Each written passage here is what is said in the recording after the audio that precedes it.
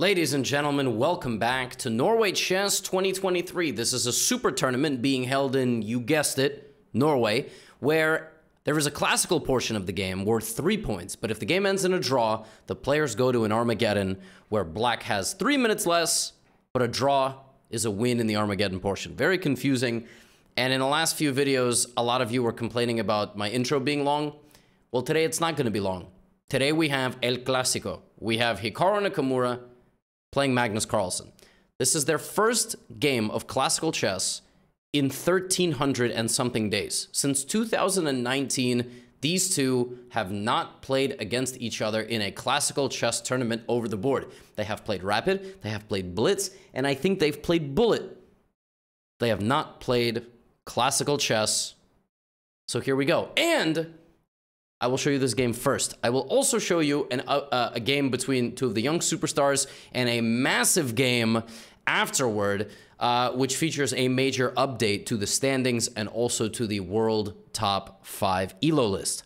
Hikaru sits down and plays the move e4. Magnus responds e5.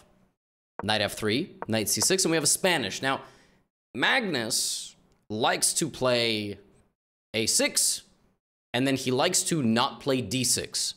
He likes to do this, knight f6, and now Hikaru has an option to play an anti-marshal, which is d5. Marshal being the pawn going to d5 in one go, but he castles. Now bishop e7. Now Hikaru can again, in this position, play all sorts of different things. He can play a4, he can play h3, he can play a lot of different lines. D3, which, you know, were all kind of in some capacity surveyed in the World Championship, but Hikaru plays C3.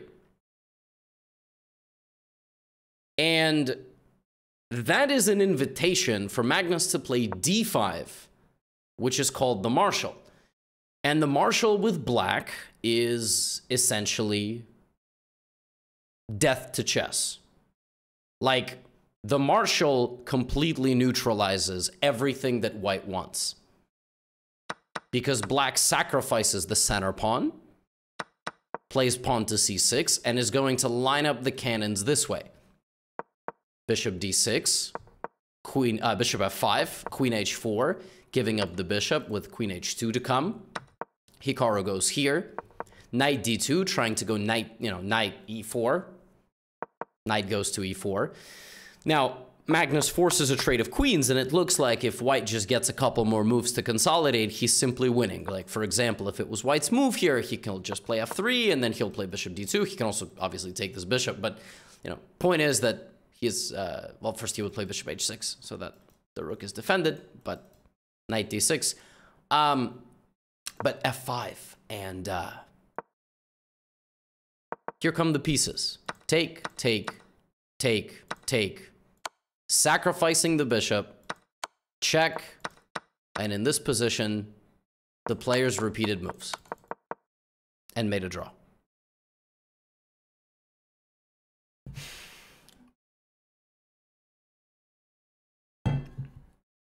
How do we feel about that as spectators? Purely as spectators.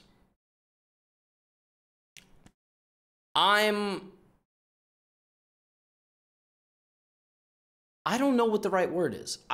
You know, obviously, I want the two most popular chess players in the world by far. I'm not a chess player. I'm a content creator.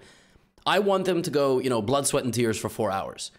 However, you know, this is an interesting kind of conundrum, right? So Hikaru plays e4. And the thing about chess is that it's a silent conversation. Hikaru plays e4 because Magnus a game ago played the French. So Hikaru's thinking he might play the French or the Sicilian, but there is a chance that he plays e5. Now, Hikaru claimed that it was a bit of a surprise, right? Now, if we're going here, we know what Magnus wants, but Hikaru might be thinking Magnus is not going to try to force a draw. He'll probably go for something more ambitious. But c3 is virtually a draw offer at this level of chess. I mean, it just is. These players, they know their theory. C3, D5 is just, like, the board is dead. So Hikaru goes to an Armageddon. That's what Hikaru tries to do. He tries to angle for an Armageddon. and he gets 10 minutes to 7. And clearly this was part of the match strategy. But I am, you know, I am admittedly disappointed. Now, if we can just get existential for a moment, does this just mean that, like, classical chess is, like, I don't know, dead for this matchup? Like, we're not going to get Hikaru Magnus in classical. We're just not. We're going to get it in rapid. We're going to get it in blitz, in bullet. And that's really where it is, El Clásico. But I guess we're just not going to get it. You know, that's just, and who knows, maybe if they play in a tournament in the future and there is no Armageddon, we will get a game. But this was, you know, I was like, oh, I did not expect this, honestly. But that's all to say that the Armageddon begins. Black starts with 3 minutes less, and we get another Hikaru Magnus game. The first one was not much of a game, and Hikaru, I am not joking, plays the King's Gambit. This man, Hikaru, sat down across from Magnus Carlsen, played a King's Gambit. Yo, I do not know the last time that Magnus Carlsen was on the black side of a King's Gambit. I'm not even exaggerating. In fact, if you give me 30 seconds of time, I am going to go to chessgames.com. I am going to type in player is Carlsen, and I'm going to type in King's Gambit. Can I even see that? E4, E5, King's Gambit. Find chess games. Magnus Carlsen has had the King's Gambit played against him twice ever. Ever! And the last time that happened was in 2004. This man hasn't had a King's Gambit played against him in 20 years. I mean, you got to give Hikaru credit for being theatrical. Pawn takes f4. The King's Gambit is a very dangerous opening for both sides. White sacrifices a pawn and all of this, but tries to get d4, bishop f4, knight c3. Now, Magnus plays the critical line, which is g5. Basically just saying, I'm posing an existential threat to your position with g4 and pawn takes f3 and queen h4. Hikaru plays h4, g4, and now in this position, white has this line, knight g5 and knight takes f7, but that line is garbage. There is also some lines where you can play like bishop c4 and you can sacrifice, but I think before you play that, you have to go here and then castle. And I think this is called the Muzio Gambit. I think basically here you play this, and then this is like the Giga Muzio Gambit or something. But Hikaru plays knight e5 and just pawn to d6. And Magnus plays this move in 1 second. In 1 second, and d6 is not a popular move. Knight g4, and now Magnus just plays knight f6. Just plays it normal. Look at this. 1 second being used. d6. Look at this. Magnus spending no time at all. Magnus acting like, you think you can surprise me? I'm going to spend 1 second on every single one of these moves. That's ridiculous. And now, here comes a position from the opening where now the players are on their own. Hikaru plays d3. Magnus develops his knight. And according to the computer already, Hikaru chose the wrong way. In fact, as you can see from Hikaru's last move, 30 seconds spent, he's out of whatever, I guess, bookkeep. I don't know, right? Like, it's not so clear to me. I think the surprising move was definitely d6, and then the follow-up of just very cool, calm, and collected. You know, it was definitely a risk. And now, all of a sudden, the knight is coming, and so is the bishop. So Hikaru has to preemptively slide out of the way. He spends 2 minutes on this move. 2 minutes.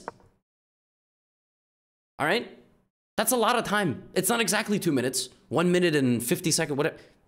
But all of a sudden, here come all of Magnus's pieces. Like nothing. The bishop is out. The rook is out. He's no longer even down 3 minutes on the clock. Carl plays bishop d2. Both sides castle. And now Magnus does something funny. Keep in mind, a draw in Armageddon is a win. If you win the Armageddon, you get 1.5 points. So Magnus offers a queen trade. And this part cracked me up. Hikaru thinks, plays queen e1. And Magnus slides back to e5, and he slides back to e5 because if white plays queen f2, which is the best move, he's just going to threaten a repetition. You cannot threaten a repetition. A repetition is a draw, but in Armageddon, you can threaten a repetition. So Hikaru has to play knight e2, and here comes Magnus with f5, but apparently f5 is the wrong pawn break. Apparently, the right pawn break was d5, because then white does not have the pin here because of checkmating possibilities. And if you play bishop c3, I shut the door. And if you play bishop d2 back, I play f3. So f5 allows this And the problem is, if you play bishop g7 in this position, you no longer have d4 because pawns from the 6th rank cannot go 2 ranks forward. So Hikaru is back in the game. Take, queen f5. Now Hikaru has to play bishop h3. He thinks for a bit, and he plays knight g3, which is inaccurate. It's inaccurate. He was supposed to play bishop h3, and he was supposed to go for this exchange. This is what was preferred by the big SF, not San Francisco. That place is trash. But this is what was preferred. Unfortunately, we have queen f7, and Magnus just backs up out of the position. You have to be very careful taking this pawn, because black is just playing queen a2 and queen a1. So Hikaru plays here, and now Magnus takes over. Pawn takes d3, pawn takes d3. Not only is Hikaru's position in dire straits, he's also down on time. And he started this game up 3 minutes, which is a lot. Knight e4, Magnus calmly, king b8, 5 seconds spent, plays defense on the a7 pawn, and here come the black pieces. Rook e2, bishop a2. You might be wondering, why didn't Hikaru stop bishop a2? Because of knight takes d3. Knight takes d3 and bishop e4, so Hikaru, king slides over, he's down a pawn, and Magnus brings his pieces to the queen side and ends the game in style, swarms the black king with everything he's got, wins the rook for the knight, bishop d3. If queen takes, then queen f4 and queen g4. If this, a very flashy move to end the game. A man after my own heart, Magnus Carlsen, sacrifices the rook on e2. This is hardly a sacrifice. If bishop takes, it's either checkmate or queen c2 and c5 check.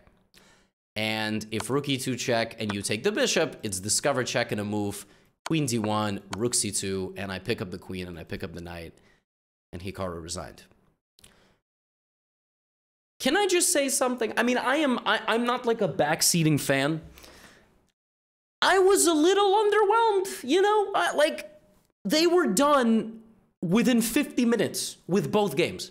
Like, I was streaming today, and I thought, okay, it's going to be 3-4 hour Hikaru Magnus back. Okay, that game was over. I was like, all right, it's going to be, Hikaru knows what he's doing. You know, I trust the captain.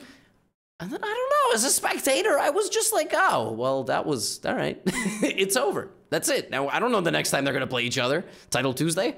That was it. Like, that was the whole match. The good news is, some of you are going to click off because you only care about Hikaru Magnus, but you're going to miss some really sexy stuff. All right? You're going to, I mean, seriously, we're about to see some fireworks. And we have a new number 3 in the world. So, whatever. We'll let those people depart. We have a matchup of gangsters, Nodirbek Abdusattorov and Alireza Firouzja. Nodirbek plays d4. We have a Slav defense. We have a semi-Slav Miran variation, main line.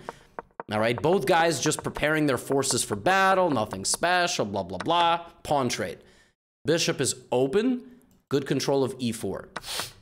Rook b1 with the intention of playing b4 and b5 and rook b3. Now, Firouzja plays a5, stopping that, and then he plants the knight confidently into the center of the board. Now, the computer does, in fact, think that there is some advantage here for white, but I've always liked black's prospects in this position, the close center, the possibility of attack, knight f6, c5, bishop can always come around, and yes, rook e6 and c5. These two very important moves are setting up good prospects for black in the future. And here, Nodirbek played dc5. And Firouzja did not take back. In this position, Alireza played d4, utilizing the pin on the queen and opening this. Now, that's mate in 1, okay? That's just purely checkmate, so white plays queen to g4, all right? Trying to trade the queens. The queen slides back to e7. Queen slides back to e7 because on his last move of queen g4, trying to trade the queens, Nodirbek exposed himself a little bit. Not like actually, then he would have gone to Norwegian jail, which is probably pretty nice, but still not worth going to. He exposes the queen to various knight e5s. Okay, now the knight comes here, queen a2, and c6. c6 is a move played in a very natural state. If bishop takes, rook takes, black is going to play rook takes f5, right? So we have rook c6, and you're going to take back my bishop because you just gave up a bishop. Wrong. In this position, Alireza Firouzja plays a Zwischenzug. Firouzja is living in France, playing in Norway, but knows his German. Pawn takes e3, Zwischenzug. The bishop can be taken in a moment. It can be taken in a moment because pawn takes f2 is a massive threat. So white has to go here. And Alireza emerges with very good attacking prospects.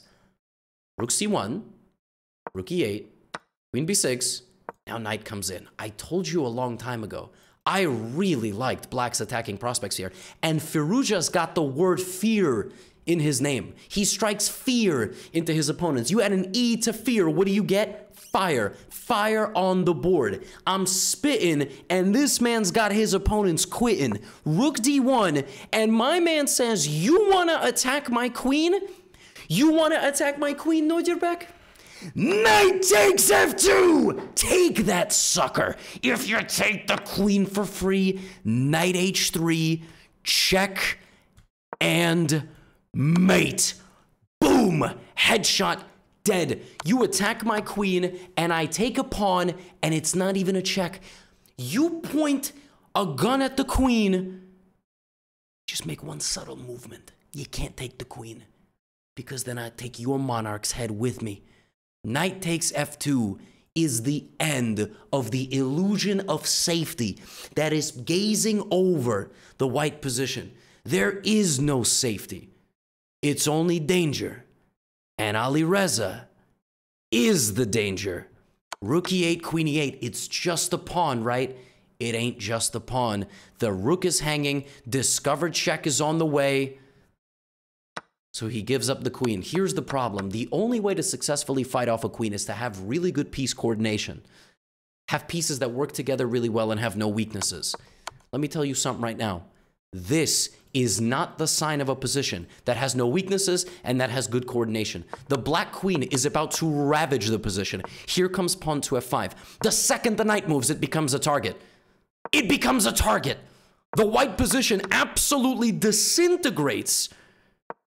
g5, king g7, and Alireza Firouzja marches forward, isolates the weaknesses, removes them from the board, suffocating the white position, and sacrifices his queen 2 times in the same game.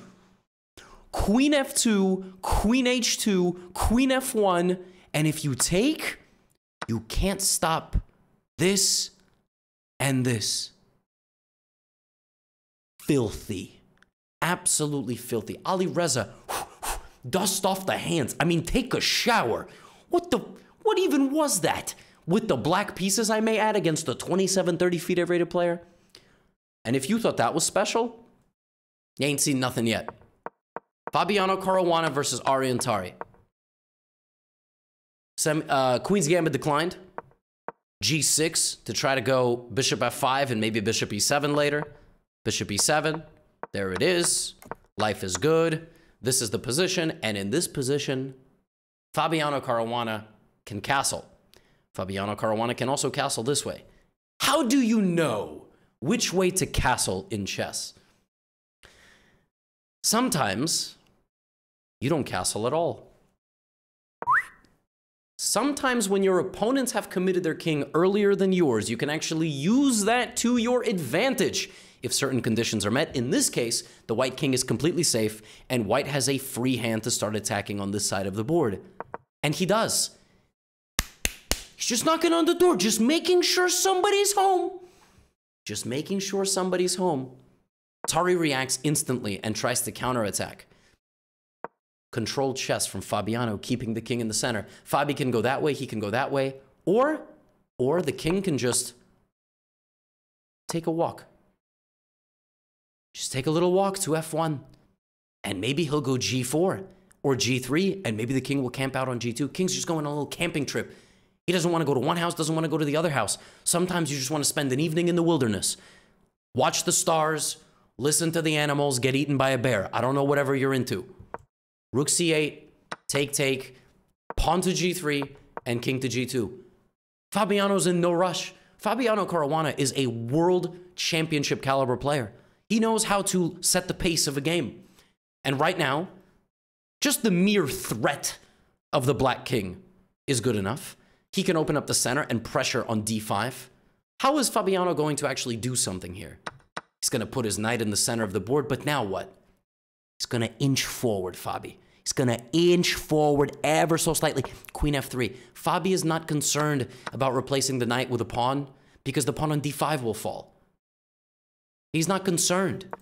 Now black has to play defense. Black plays rook e5. Yeah, that does defend the pawn. Yes, it does. But guess what? Remember how you could have made me put a pawn in the center? That offer's done. There is no offer anymore. Now the pawn is hanging yet again, and I'm rotating over this way. And I'm rotating over this way because, yes, I might go knight d5, but I also might brutalize your king. Rook f5, knight f4. I now have 4 pieces staring at d5. That's a whole lot of pressure. Tari, to his credit, reacts the best way, which is removing the knight from the board. But now he does not react the best way. He has to go knight e5 in this position. Instead, Tari puts his queen on g5. A simple queen e2, and the pawn has fallen. The pawn has fallen because queen e4 just doesn't work. You have f3, queen e6. He consolidates the knight in the center. Queen back to c8. And in this position, for the second time in today's recap, a man has given up his queen. Pawn takes f5. He gives up his queen. Zwischenzug, f6 check. I just told you, you can fight against the queen if you have very good piece coordination and no weaknesses. And if you had played this move, you would have lost all your advantage. All it takes is 1 pawn. But by playing the move f6, not only do you preserve the pawn, but you also drastically weaken all long-term prospects for the black king. And I got news for you, that king ain't surviving long. He anchors the knight in the center of the board. He allows queen f3 check. And black resigns. Because you cannot stop mate. Fabiano Caruana just made beating one of the best grandmasters in all of Europe relatively straightforward. I don't even know what to say. And after 3 rounds of action at Norway Chess, my friends, Fabiano Caruana leads the pack. He won 1 matchup in Armageddon, and he's won 2 in Classical. 3-3 and 1.5. 7.5 points. Firuja in second. Hikaru looking nice and dandy up there in 3rd place. He has scored points in every single matchup. He has a Classical win and 2 Armageddon losses, but he's still got 5 points. So, a lot to play for. A lot to play for here, and a big win for Hikaru in the Classical still has him in 3rd place in the event. But my goodness, the games today were spectacular. I hope you enjoyed them. Now get out of here.